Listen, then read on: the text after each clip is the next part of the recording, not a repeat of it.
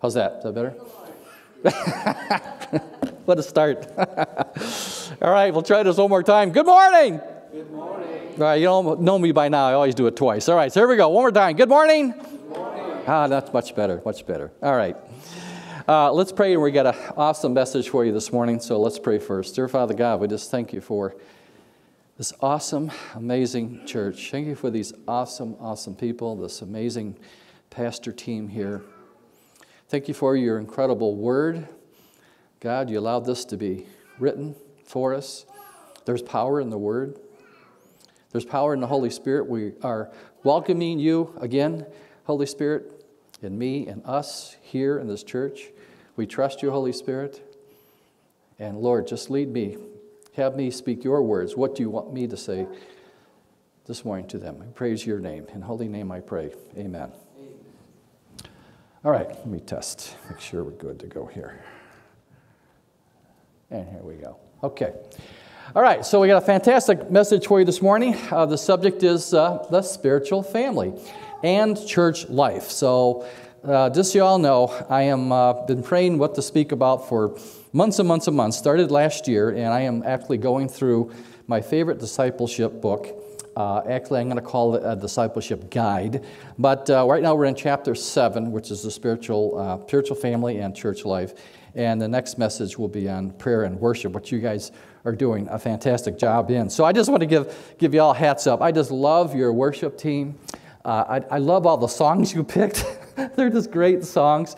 And I still love and enjoy the children when they come up here. And think about it, just instilling the Word of God in the children's mind so at such an early age. I didn't have that. We didn't have that growing up. And you're doing so many awesome things. So I'm very, very impressed by that. So praise God for what you're doing here in your church. All right, let's get into this awesome, amazing message called the spiritual family. So this morning, I'm going to talk about some really cool things, the spiritual family. A lot of scripture verses to go over. We'll definitely hear God's word this morning. We're going to talk about church life. What's church life all about? And then, of course, I love to give you some challenges, so I get some tests for you here this morning. All right, so let's get into this. All right, so the very first picture is I've been struggling with trying to find the best picture I could of a family. So here we go. So this is a great looking, ideal family, right? And if you look at behind the scenes here, it looks like they're leaving a church is what it looks like to me. But you'll notice a lot of things in this picture. You'll see grandparents here. You'll see children. You'll see grandchildren. You'll see men. You'll see women. And so I wanted to come up with a definition of a family. So here's what a family is. It is all the descendants of a common ancestor. A group of one or more parents and their children living together as a unit. So that's a definition of a family. But remember that today's topic is what? What is the spiritual family? So we have a little different meaning here. So here we go. So there's three types of general families. There's what's called the genetic family, the work family, and a spiritual family. So what is a generic family? Real simple. That's the bloodline, right? So I want to ask you a question right here. Who in this room here actually picked their parents? Anybody picked their parents? No one's raising their family hand, is it, right? You did not pick your families. But we're going to give you a question here in a second on another choice that you are allowed to make. All right, work environment. We have family, friends at work. We're going to talk about that in just a second. And then there's another item on the list here. It's called the spiritual family, which is what our message is all about this morning. All right, what's the genetic family? Well, again, like I said, it's the bloodline.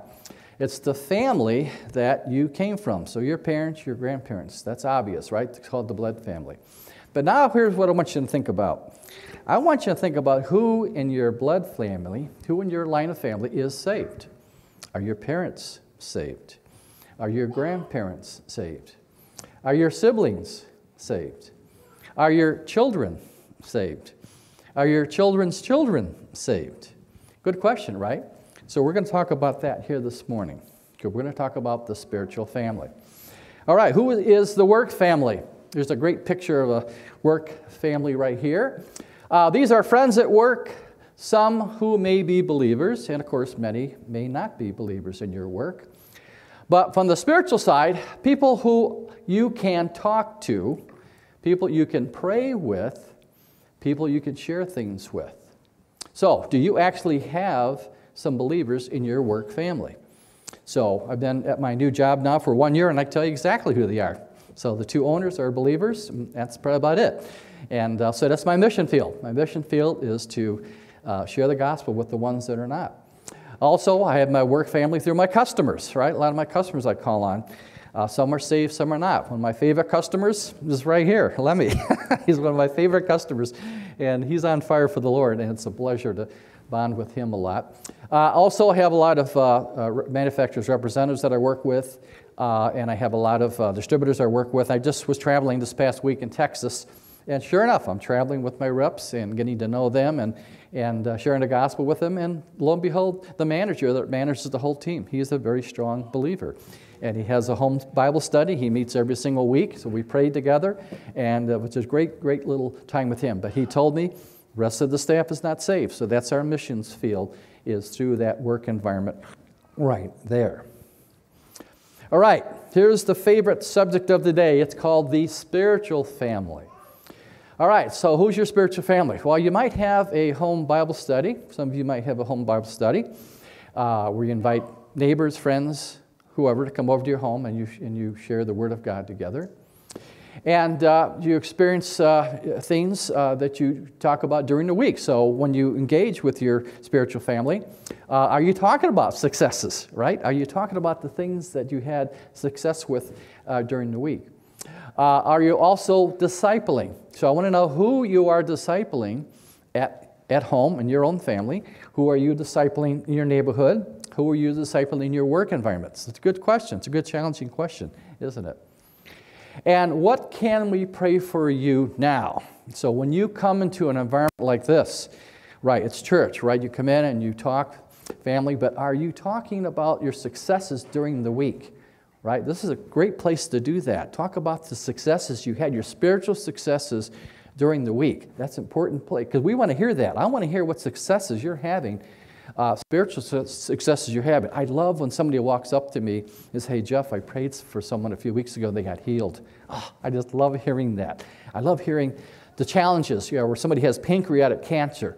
We've been praying, and there's been no luck.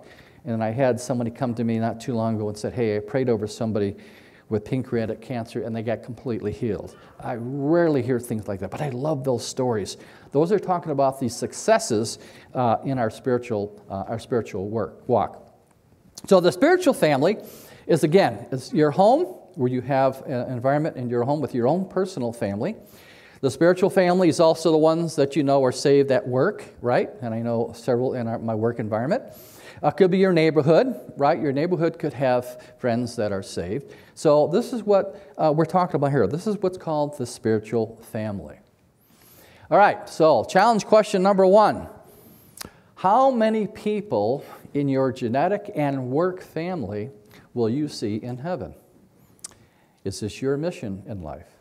It's a good question, isn't it? And at the very end of the message today, we're going to have a very cool chance and a cool opportunity to pray for those that are not saved just yet. So we're going to pray for that in a minute here. But that's a challenge question for you, number 1. All right, let's look at some scripture. Matthew 20:12, 48 through 50 says, Jesus replied, "Who is my mother and who is my brother?" Pointing to his disciples, he said, "Here are my mother and my brothers. For whoever does the will of my Father in heaven is my brother and my sister." So let me set this up a little bit. So Jesus just got through speaking to a very large crowd, and he was sharing a lot of information about that. And after he got done, he walked back, and his family was nudging him. Hey, I want to talk to you. Everybody wants to talk to Jesus. And he made a comment back, and this is the phrase that he used. He said, "Who is my mother and my brother?" The friends were saying, the neighbors were saying, "Hey, you got to talk to your mother and brother." He says, "Who really is my mother and my brother?" So this is a great, deep subject right here, because guess what he's talking about? Guess what Jesus is referring to in this verse? He's referring to the spiritual family, isn't he? Right? So the ones that you will see in heaven. So again, think about your family, your cousins, aunts, mother, father, ones that are not saved. Also think about the people in your work environment. That's why you're there. That's your mission field, right? Is to share the gospel, perhaps with the ones at work. And there's a lot of rules. Some people say you can't do that, but there's ways around that. But the message is that's your mission field. So Jesus is specifically talking about the spiritual family in this verse right here. All right, he said, what is the will of my Father? And here we go. So what is the will of my Father? So there's 4 basic things we can talk about under the category of the will of my Father. Love God, number 1, right? Love God with all your heart, mind, and soul. Number 2, love your neighbor as what? As yourself, right? So that's another great item. Number 3, go and make disciples of all nations. End of Matthew and Mark talks about our mission statement.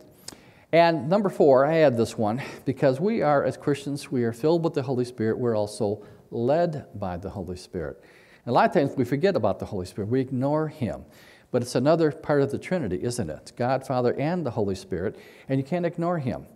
So I've changed my prayer lately. So when I used to pray in the name of the Father, Son, and the Holy Spirit. Now when I pray, I say, Holy Spirit, you are welcome in me. I trust you, Holy Spirit, and I want you to lead me today, Holy Spirit. So I'm adding some things. I want to include the Holy Spirit because I want to do the will of the Father. Make sense? Okay, very good. All right, let's talk about church life a little bit, then we're going to come back to the spiritual family. Church life falls with 5 major items, and the first one is the victorious church. Number 2, the body of Christ. Number 3, church leadership. 4, church discipline. And number 5 is Holy Communion. So we're going to talk about each one of these here. Now, I will tell you, the very first one, the victorious church, I had a hard time with that one. And luckily, I have an awesome, amazing wife, so we had a chance to talk about this, and she was kind enough to help set me free here. But here's the victorious church. So why do we even call it the victorious church? It's a great question, isn't it? Why do we even start there? Why is it called the victorious church? Well, it's real simple. We know that we have already won the battle. As Christians, once we receive Christ as Lord and Savior, guess what? You're part of the spiritual family. That's it. You've won. You've got it. You're in. You get to go to heaven. That's exactly the plan. So we won the battle no matter what happens here on earth. We have already won. The next step in victoriousship is equipping us. So that's what we're doing right now. That's what discipleship is doing. It's sharing what God's Word says. It's fully utilizing the Holy Spirit. This morning, this is what we're doing. We're equipping you for battle. Because as soon as you leave these doors here, you're going out into the battlefield, aren't you? Right? And you need to have tools. You've got to have weapons to go with you to fight in the battlefield. So we're equipping you this morning. Number 3, walk in faith. We can't do anything without our faith. Number 4, we live by the Word of God. This is our Bible. This is our testimony. This is God's Word right here. And it's filled with what? It's filled with power. So when we talk about speaking God's Word, it actually has power in it. Number 5 is empowered by the Holy Spirit. So again, I've changed my prayer because I want to empower, I want to invoke the Holy Spirit in me to do and say and tell me where to go. I want to use Him more and more. I want to be obedient to Him. And the way to do that is to invoke Him more. Make sense? Okay.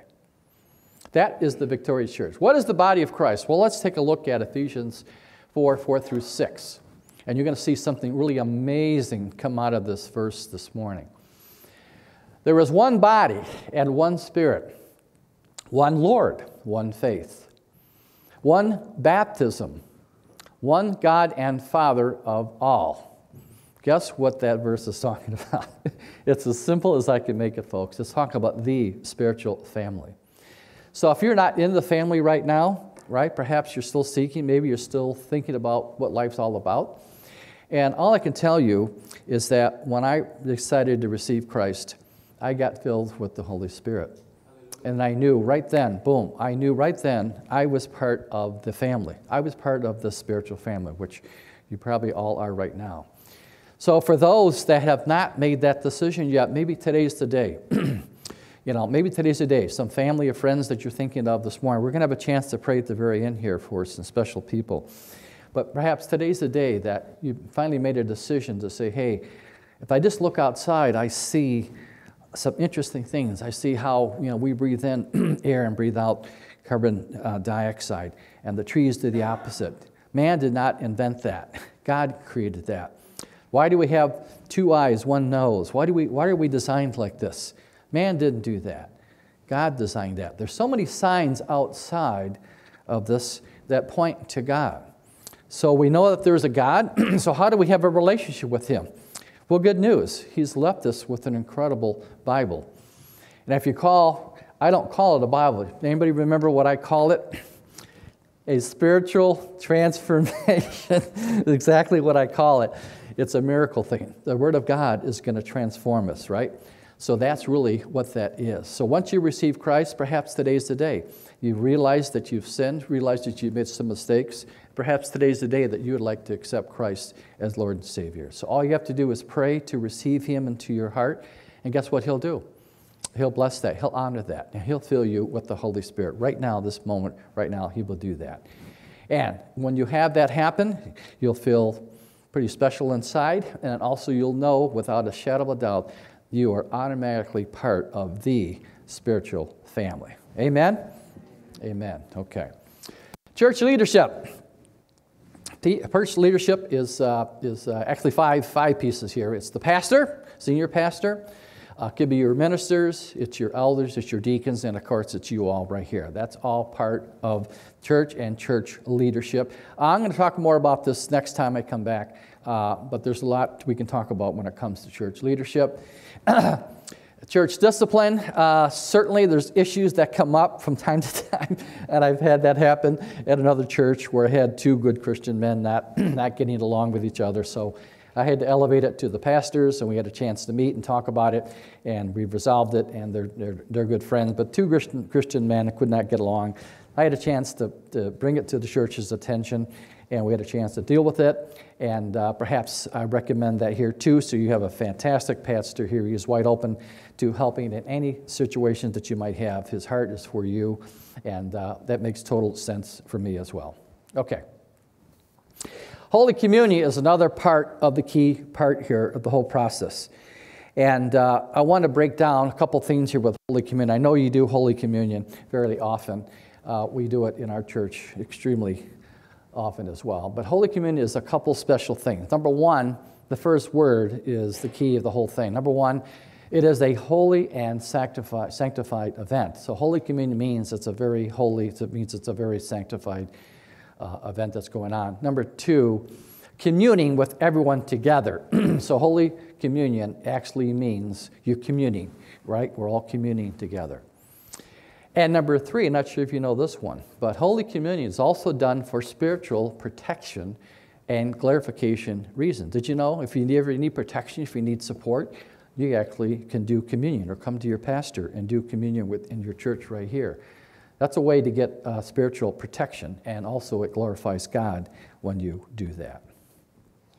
All right, let's take a look at another really cool verse here. Acts 2:42 through 47. We're back to talking about church family now. They devoted themselves to the apostles, teaching and to fellowship, the breaking of bread and to prayer. Everyone was filled with awe at the many wonders and signs performed by the apostles. All the believers were together and had everything in common. Oh my gosh, there's a lot in this verse here, right? There's a lot here. But we're talking about the spiritual family, right?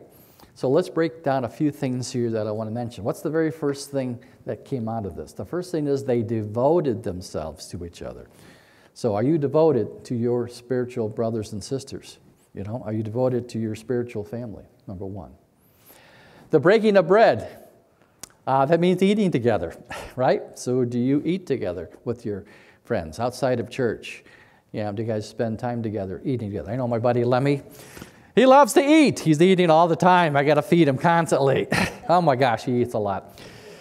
And also, do you devote time together to pray? And I'm going to give you a really interesting story here in just a second. Everyone was also filled with awe at the many wonders and signs performed by the apostles. and the believers were all together and had everything in common. All right, so I got to tell you about a story, a really interesting story here. So I was in Texas all last week. I got back Thursday night. I landed really late. My wife was awesome to pick me up.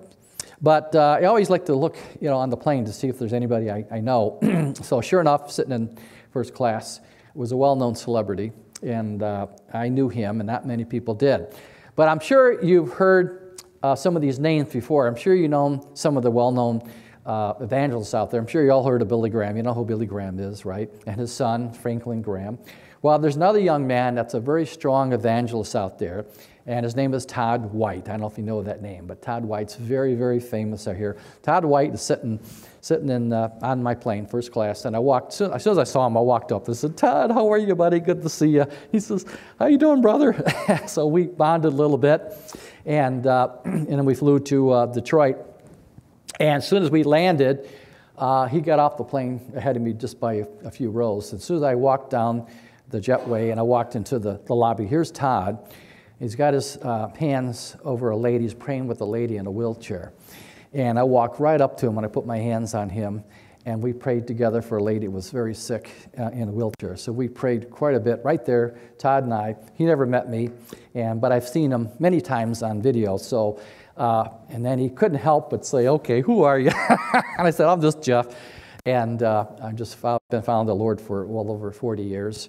And I mentioned a lot of programs that I'm doing.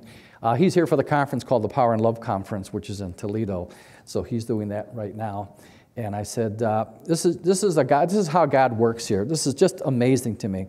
He says, "Well, Jeff, what we're doing is we're speaking to the kids, adults, but we're trying to empower them. We're trying to encourage them to do the right thing, follow God. We're trying to encourage them to be saved. And then we also have to disciple them." And I said, Todd, I'm so glad you said that. Discipleship is a key part of the whole process here, isn't it? He says, "Yes." I said, "So what are you doing to disciple some? What are you doing to disciple these people?" And guess what he said? You're not going to believe this. "We're following the purple book." Right out of the box, he said, "I'm following the purple book." I said, "Todd, you're not going to believe this, but I'm speaking Sunday on the spiritual family. I went through my whole book." He says, "That's amazing." So we had a moment right there. I thought this always cool. I did not expect that, but to me, that's God. God just, he just shows up in these cases all the time, but God shows up. So Todd White and his whole staff are promoting the purple book, and I just thought that was so cool to hear that. So I was very impressed by that. So that was this week. So that was really cool. So that's an example. When I met another believer just like that, we just bonded and we just had a really cool moment together. I just think that's so cool. And I bet you do the same thing here. When you come in on Sundays, you meet people you haven't seen in a while. Maybe you immediately go and bond with them. But that's why I wanted to mention this, because if you look at the second sentence here, everyone was filled with awe at the many wonders and signs performed by the apostles. So do you do that here? When you come in after your long week of working, do you come in and talk about that? Do you talk about your successes? It's very, very important to do that, because that builds each other up. Okay, I want to hear what you had. I want to share my successes. I want to hear your successes that you had during the week. It's important to do that because it builds each other up. And then last thing that says, all the believers were together and they had everything in common. What do you think that's talking about? Having things in common. What do we have in common? Yeah, we have so much in common. We have the same Bible in common. We have the same God. We have the same Savior. We have the same Holy Spirit. We have the same things in common, right? So that's what that's talking about. We have all those things in common. All right, there's some more of the verse here. They sold their property and possessions to give to anyone who had need. Every day they continued to meet together in the temple courts. They ate again, so they broke bread in their homes and they ate together with glad and sincere hearts, praising God and enjoying the favor of all the people. And the Lord added to their number daily those who were saved. So there's a lot in this verse right here. Let's break it down a little bit. First thing he says is they sold their property and possessions and gave to anyone in need. So are you doing that too? It was very obvious to me that your church is doing this. You're building churches. You're just infiltrating the world right here. I mean, having 2 or 3 churches in the Philippines is just impressive to me. Some of the big churches aren't doing that, so I think that's amazing to me that you're doing that. But it's also talking about your possessions that you have personally, right? It's not just the church's possessions. What possessions do you have? Maybe there's something you have an influx of, right?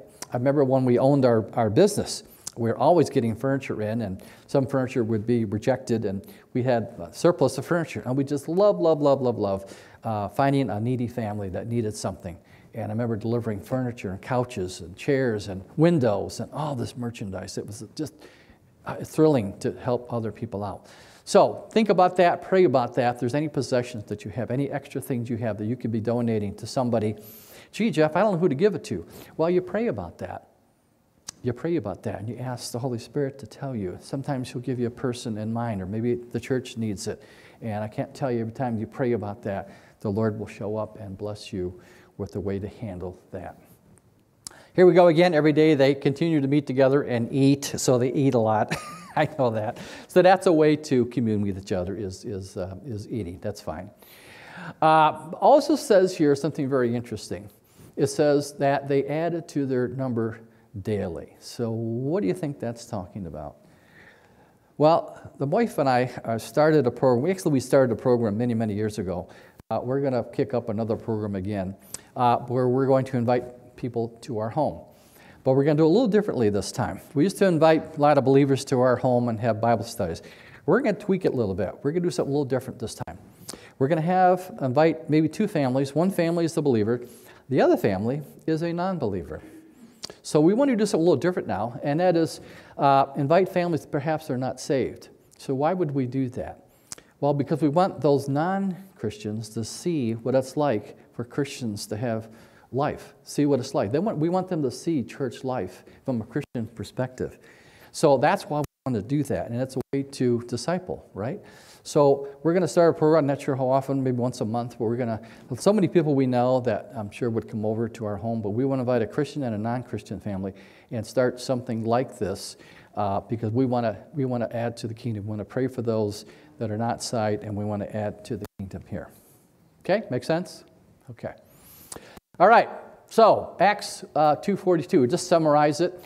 Believers eat together. Believers share wonders together. Believers gave away their possessions. They had everything in common, and they also prayed together. So very important when you get together with believers that you pray together. All right, so moving on from the spiritual family, why do we even need a spiritual family? I've always been asked that question. So here we go. Here's 5 reasons why we need a spiritual family. Number 1, deal with life challenges. My gosh, we all struggle with stuff. Anybody here struggle with stuff? No? No one? All right, we got 1 person, 2, 4. All right. You all struggle with stuff. I struggle with stuff. We all struggle with things. And we have to talk about these things. And on the next page, I'll give you some rules for how to do that. Number 2 is encouragement. So I love to meet with other believers because I feel one of my spiritual gifts is encouragement. Same time you meet with me, no matter who you are, what's going on, I'm automatically going to try to encourage you. I love encouraging people. Number 3 is unconditional love, which is our Lord and Savior. He loves us no matter what we've done, what's going on. There's unconditional love. Number 4 is support. So when you deal with life's challenges, you need support and wisdom. And 5, we're all working on a faith journey together. We're all in different parts of that journey. We're all in different stages, right?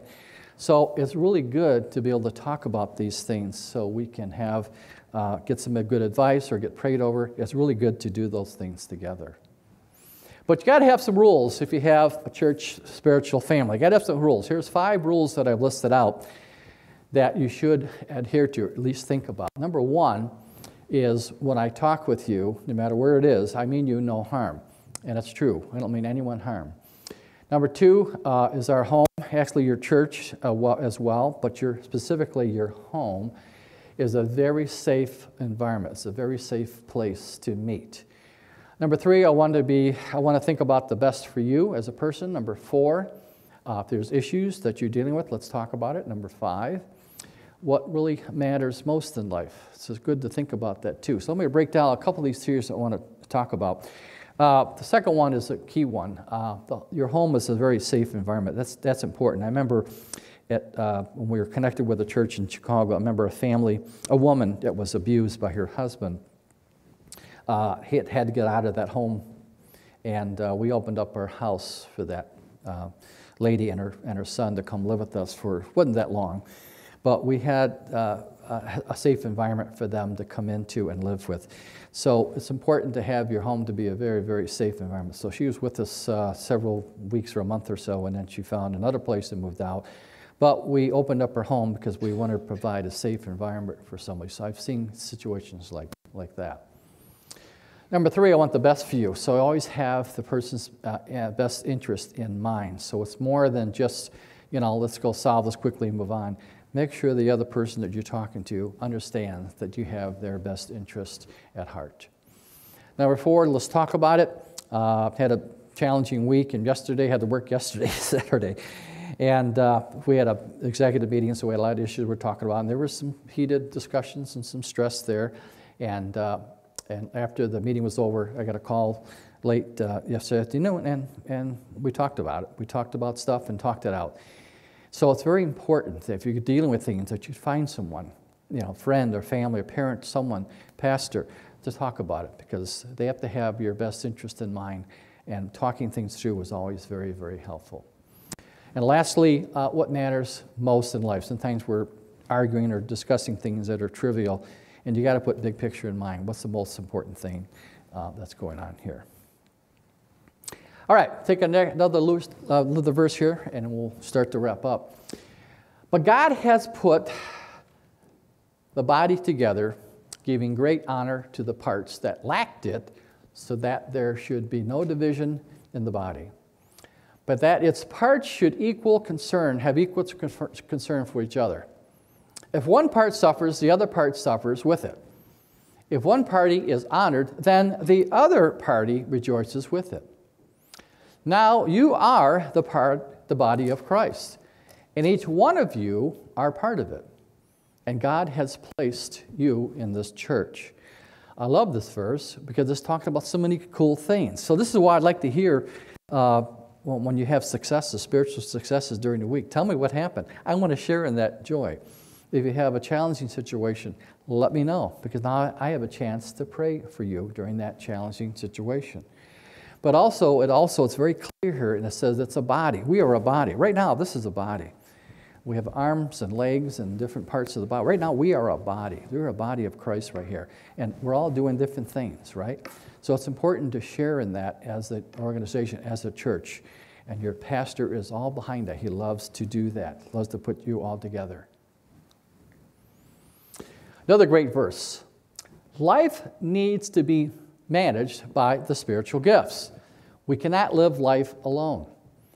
To some, the gift of, and I've spoke on this before, but I listed out all the spiritual gifts, but I'll walk through them real quick, like wisdom, knowledge, faith, healing, miracles, prophecy, tongues, giving, mercy, evangelism, helps, hospitality, craftsmanship, shepherding, intercession, exhortation, and there's actually a few more. So the body each one of you have got spiritual gifts, right? And you need to know what they are. There's tests you can take. The pastor can help you take tests to figure out what your spiritual gifts are. And he needs to know that because he's managing a church body, right? So he needs to know which ones you have. And he's going to bring things together. If you need help with sickness, he's going to grab people to pray for you for healing. Some of the evangelists, if there's an evangelist event coming up, he'll grab those people, and say, we have to go evangelize over here this week. So he's managing that. So we cannot live life alone. So realize there's all kinds of resources here within this church to help you. It's important to stay connected with the people here and your church pastor. Make sense? Okay.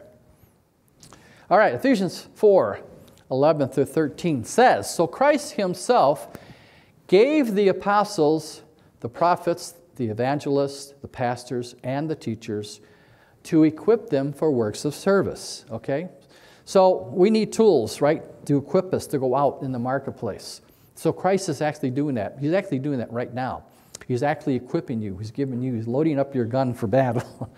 But he's equipping you right now. He's giving you power to go do things in the community, whether it's at home or whether it's at work or wherever you may be. He's given you power to go do those things. It's for the acts of service, which is what he wants us to do. Tools to do our job. The Word of God is definitely a tool. Prayer is an awesome, powerful tool. The Holy Spirit that's inside you is a tool. And of course, anointing oil. I know sometimes you anoint oil. I anoint my home. My home, actually, every week I anoint my home with oil. And I bring it to work, too. If people need special prayers at work, I have anointing oil sitting on my desk. People know it's there. And if they want anointing oil over them, I will pray over them for that. So take oil with you to work. It's a great idea. So these are the tools to do our job, and they're very powerful tools. The Word of God, prayer, and I want to just make sure you understand that the Holy Spirit is an awesome, amazing, powerful tool, and you have to activate it. You have to be obedient to Him, but you have to activate it. You have to ask Him, okay? Include Him in the things you're doing. Include Him at work. Include Him at home. Include Him no matter where you go. Include the Holy Spirit. He's the equal part of the God Trinity. Make sense? Okay. All right. Also, for equipping you or communion, that's a way to have a powerful tool. Communion is actually a weapon in some respects. We know about prayer. Celebration, I think, is a cool tool because to hear successes that you had during the week or the church is having success. I just think about the church that you're planning. Future salvations are going to take place in that environment right there. And that is a victory. That is something to celebrate from. That is awesome. It's amazing to hear that. Worship music. I hope you understand, worship team. You did a home run today. These songs were just tremendous that you selected. That's a tool. That's a powerful tool. That's a weapon, actually. Worship music is a weapon. There's so many biblical stories where music was used to fight things. So worship is a very powerful tool, and you guys are all part of that. I love that part of your church service. All right, we're going to wrap up here. And I wanted to end the service in a very different way, something that we may not have done before. But I know you pray, you're a praying church, and I know you're praying for celebrations, but here's what I'm going to do right now. We're going to wrap up with the following prayers. Here's what I'd like to do, something really a little bit different, a little bit unusual. I would like you to stand right now. If you don't mind standing right now, we're going to wrap up with a prayer. And here's what we're going to do. The whole message today is spiritual family. And the spiritual family is what? It's your own genetic family. It could be your work family. It could be your neighbors in your family. Here's what I want you to do right now. I want you to picture in your mind one person.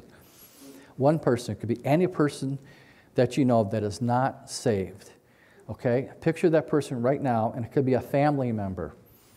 Think of your family. Think of maybe your parents are not saved, your siblings, your kids. Think of one person, maybe in your genetic family that's not saved. Think of a person maybe in your work environment that you work. Some of you have jobs in work. Think of one person there that's in your work environment that is not saved. Think of your neighborhood right now. Maybe your next door neighbor. Maybe the other neighbor.